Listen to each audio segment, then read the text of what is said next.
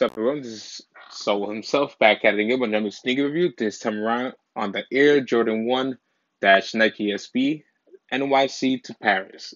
This is one of those shoes I believe is a big sleeper.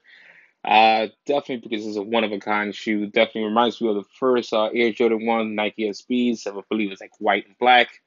Reminds of the Breads and the Royals, which is really creative, really cool idea they even did back then. And I'm actually glad they actually was able to redo this release. But this time around, this is mixed between that and I believe so the Nike Air Jordan 1 Dash Unions, which is a great collab. So you could definitely see some hits around here resembles that shoe, which is pretty cool.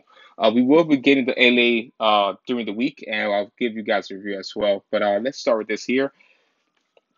This is more of a gray upper with a darker gray around here, like a more like a lighter gray actually. Even around here, and a black Nike swoosh, black Jordan symbol up here, black tongue in the middle as well. You see up here the Nike SB. It is pink. The bottom soles are pretty much like a light bone. That's what pretty sure where they get the name from.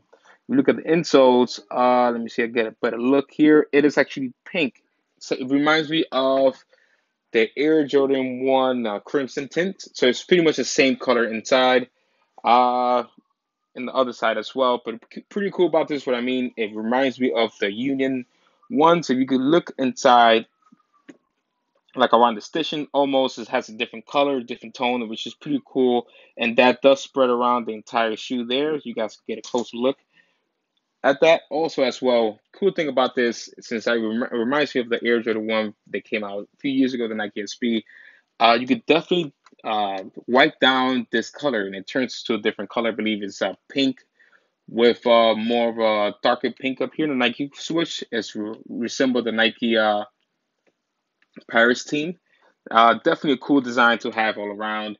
Uh, Definitely, this is something I'll double up on. I have one just keep like this. Other one will be something that you would definitely customize or whatever you like to do. Wear them. Definitely, the more you wear this, the more better it looks. I believe so. I wouldn't mind the fact that this looks like the Brooklyn Next colorway, which is NYC. I'm surprised they picked that. But all around, it's pretty cool. You could definitely tell a little bit here when it starts peeling off. That dot right there.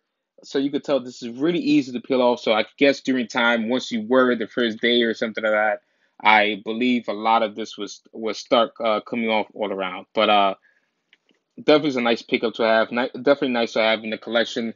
They do provide you three different shoelaces. Let me take this out right there.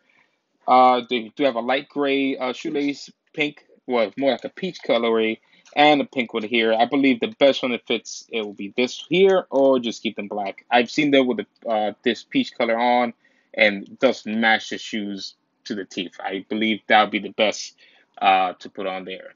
Also, you guys to know, you do get a regular Nike uh, box, regular Jordan box. You guys can tell there, but the paper is different. It's more like a wooden pattern all around, and it does have that little symbol on the side. If you do not have that, or have the second paper inside, you might be getting a fake pair. So just keep eye out for that, just in case, you guys. Also, as well, the MSRP of this sneaker here, the Air Jordan 1, have gone up to I believe to 175. It's no longer 160 or 170 in this video.